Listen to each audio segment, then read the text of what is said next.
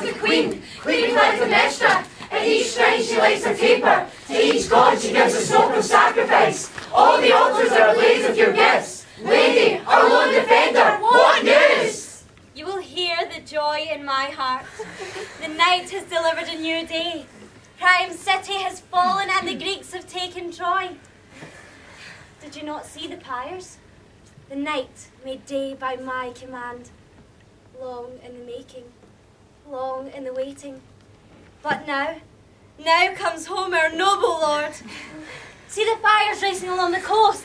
See the altars blazing the good news. Don't stand about gawking. I am well prepared for this victorious homecoming. 10 years in the making. 10 years in the waiting. But be on your way. Prepare for the arrival of our victorious king. The fire is good, all is good. But can we believe it? After all these years, the battle's won. Or is this one more jest of heaven? Only a woman would be so foolish to believe rumour without proof. Let me stand still. This holy, solid ground, this earth, no plagues that heave, full of the pitch and weave of restless seas. I tread the earth of my own home, and joy is in each weary stride. Is this a herald staggering so? And all about salt bleached? His beard raiment ocean stained? Wanderer, confirm or dash our hopes, but speak! No hopes to dash, but joy to tell. Troy has fallen, and we Greeks victorious! Turn your eyes to the sunrise, sweeping all dark, fear before it. This bright new day shines from Agamemnon's golden brow. Welcome home your triumphant lord. Agamemnon has toppled the towers of Troy, sown Ilium with the bones of his impious sons, and now he returns, the conqueror, to claim your praise and your adoration.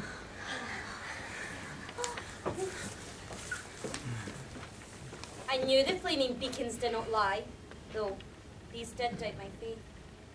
I know what you are and what you have to say. 'Tis sufficient to see you standing there.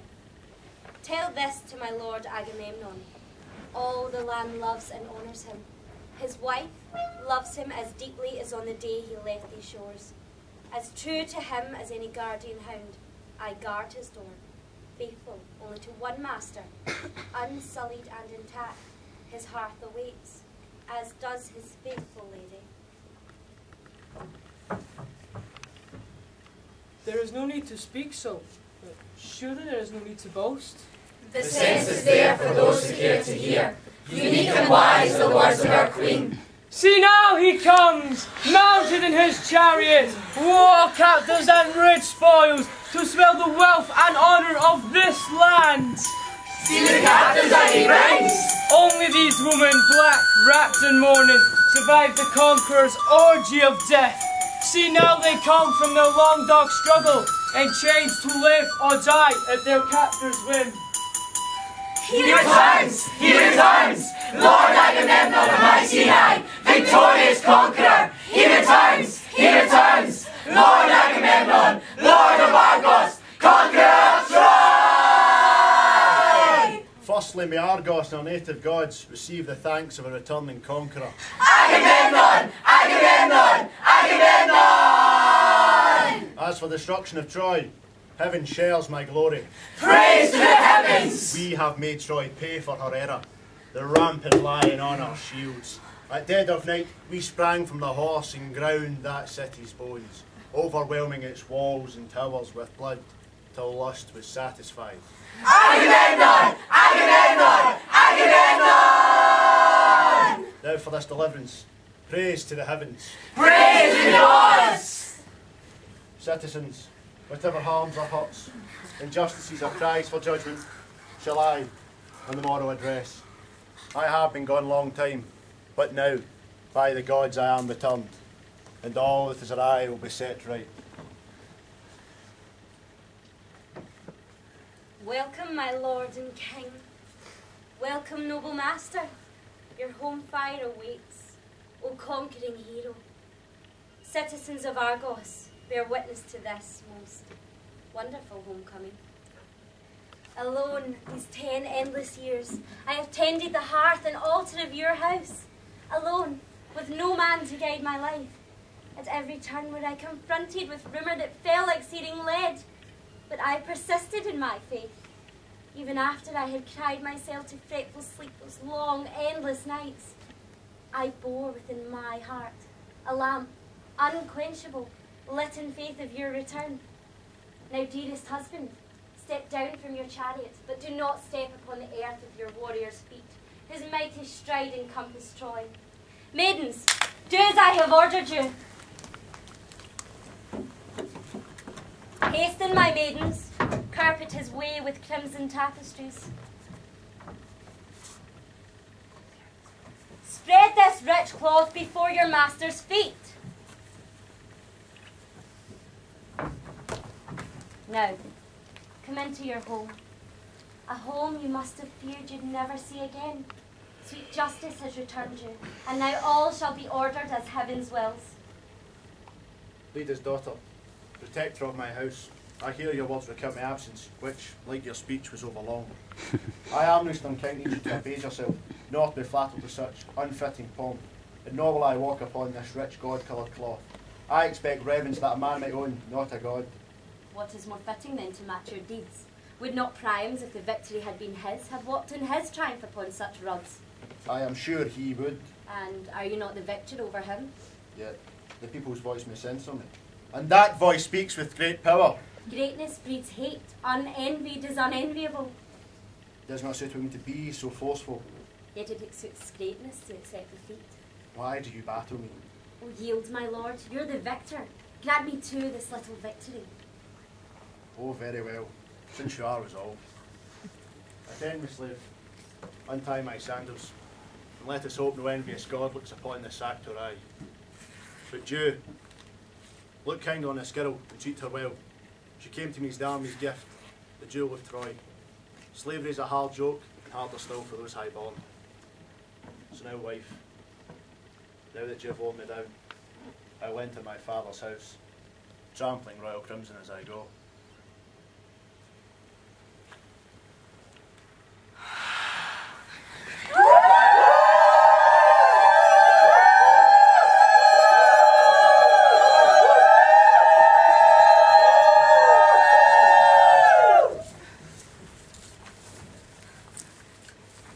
Come inside, now. You, Cassandra, I speak to you. We wish you to join our other slaves in celebration. Why, even Heracles was sold into bondage and had to endure the bitter bread of slavery. From us you will receive what custom dictates. Why will you not answer? Answer the queen! She speaks to you! Obey her! You must learn to obey! I have no time to waste on such as you. 'Tis evident she is mad. Weird voices mutter in her ears. You will remember that a slave you are and must remain.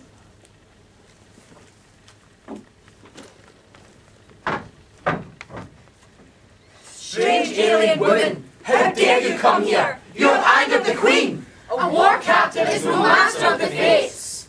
She rolls her eyes. She breathes strangely.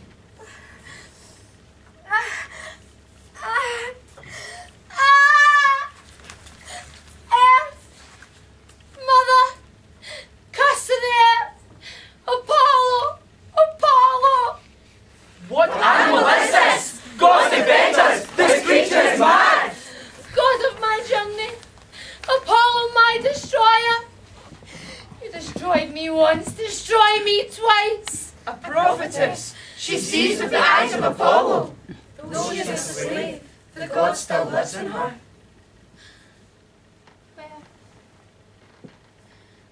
Where have you taken me, Apollo?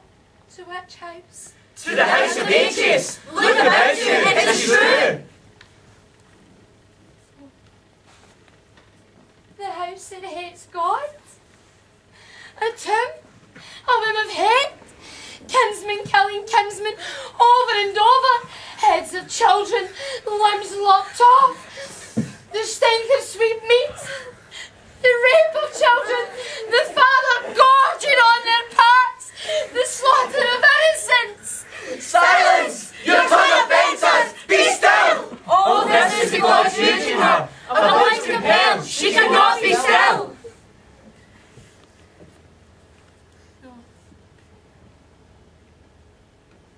more riddles. Come with me. I will show you. I am on the scent. A trail of bloody slaughter. As old as time. See? See there? See there? See them settled and breathing in the bloody stink of the cake and death that never leaves. Drunk with the blood of men, they cling to the house for life. And always their spirit grows, singing their frenzy strain on strain. A revel's a wheeling dance of blood to furies. This creature is mad! Aye, mad, but a God gift. Apollo, my lord, gave me this. He came to me, magnificent in his beauty, and breathed the gift of vision. From his lips, searing with love for me, I yielded. We sang together in a heat of lust.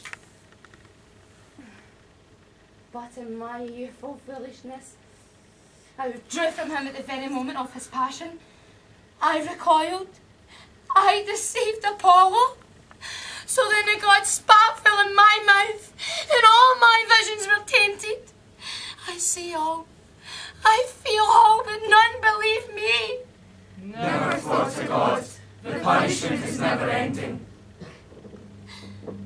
I see them waiting in the silence. The scourges of heaven. The curse comes home to roost. Oh, damned line of Agamemnon. She's a lioness, keen for the slaughter. And they, the raptors, wait to sip on the trails of the king. Ah! Ah! We cannot bear to hear more! We leave this place before our madness takes our minds! Oh, flee if you must. Believe me if you will, it matters not. What will be, will be.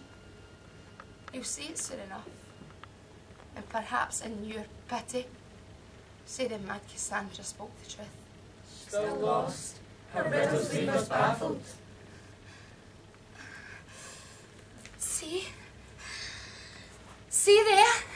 See there? What is this new sight? A net? A hunting net? But not for fish nor boar. Fit for a bull. To snag with the horns and pull him down into the shining path, steaming hot life's blood. But see, in the shadows lurks another. The trap is sprung, and net like shroud around him wraps, and she holds him there. Treachery, treachery, my lord, will no one listen. She strikes, he crashes down. Now he pays for Iphigenia's blood. Now the axe of sacrifice lays low the bill, and now that flood of blood swells up and it smothers me.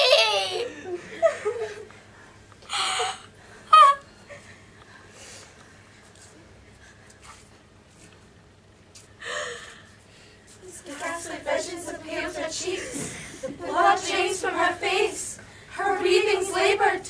See how her utterances choke her. Is there truth in what you say? All that you utter outstrips our comprehension. We give up. See, I am robed as an oracle of Apollo. These garlands round my neck mock me, hung about with flowers. Altar offerings are thus decked out, until the priest leads them to the slaughter. I must go into the palace now. The axe steaming with king's blood waits for one more sacrifice to appease its wielder. Yet, one work more. In the light of this sun, I pray that when the avenger comes, a thought be spared for her they killed in chains, their unresisting prey. Alas for humankind, man's happiest hours are but pictures drawn in shadows. Ill fortunes come, but with 2 strokes of a wet sponge, the drawing's wiped away, and grief itself is hardly more pitiable than joy.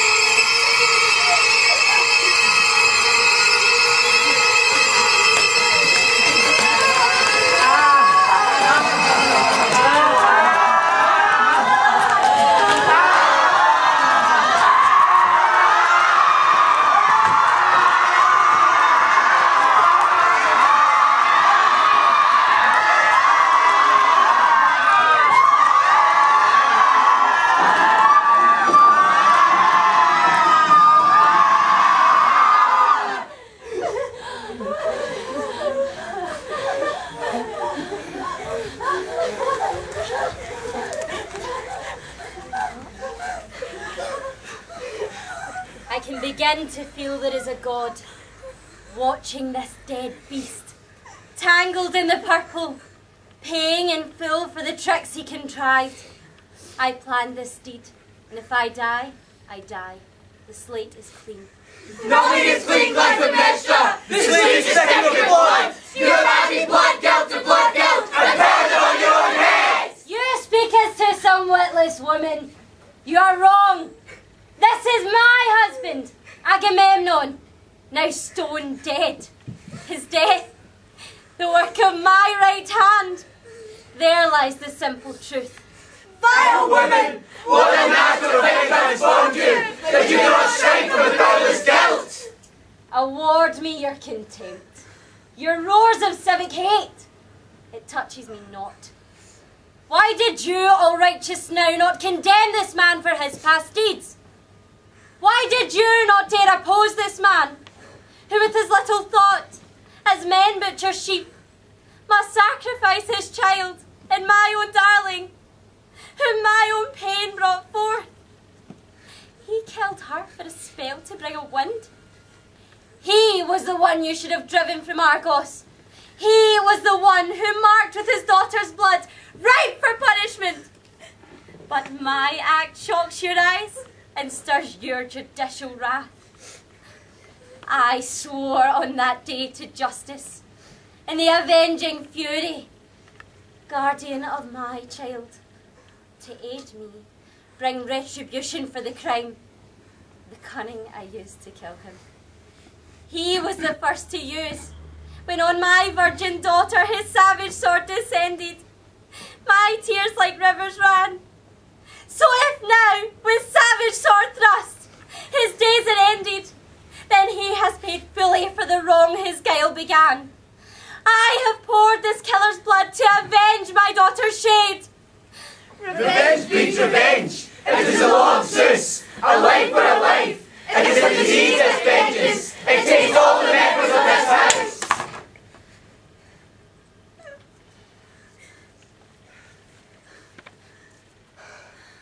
This is a happy day, and I rejoice in it. Here, the king lies entangled in a net of his own weaving. Here, he has paid in blood for the treachery of his valour. This story is old, and you know it well, but let me tell it to you as a testament to my joy. This man's valour, Atreus, had a brother, Thyestes, my valour. Each vied for the crown of this city, but my valour lost the contest and was driven from his hearth. Time passed, and in hardship, Thyestes pleaded as a supplicant, a poor vagabond, for shelter to Atreus, happy simply to live in peace with his brother, happy to return to his old home. Atreus took him in and ordered a great feast to mark the day. But in his heart was hatred still, for Atreus took my two brothers, the eldest sons of Thyestes, cut their throats and bled them, slaughtered them, finally butchered the parts and stewed the meat, reserving the limbs and heads. He had this steaming savoury presented to my starving father, who gorged himself, eating with enthusiasm to honour his host. Then a second platter was brought, and on this lay the dismembered parts. My father reeled in horror, vomited on the floor his own children. He smashed the dishes and roared a curse on Atreus and all his line. just as my main shatters be heard, and all your line be broken, spilt, and spewed out.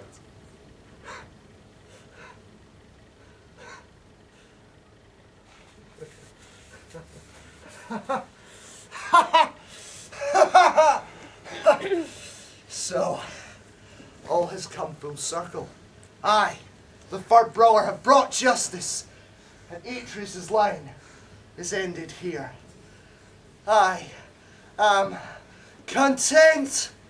You're fearless with us now, yet two-headed head, lurking in the shadows of the house, sporting with the wife, poisoning our hearts, where he risks limb and life as a warrior for us. You cannot be this women! You can better the elf of our land, and at last you place the sword, and a woman's had to do the work because you didn't dare! What? You dogs show teeth! Will you not stand and fight, you cowering fool? Show me your swords! I'll teach you curs not snarl at your own master! Guards! Guards! Enough! There has been enough blood this day. Good people go home. Destiny cannot be avoided. I accept it. So should you. My words are wise. Accept them. What? Let them get away with insult? No. You heard their insults! No matter how much they get to a dog! Aye. But they won't bend their backs to one who will whip them like dogs! You dung-heap cockerel! Even your head is ashamed of you! Dogs bark loudest that cannot bite. My dear, their words mean nothing. 'Tis you and I who rule this land. All the lives of Argos hang from our fingers, and we together shall exact due reverence for our throne. Vengeance enacted, let us now have peace.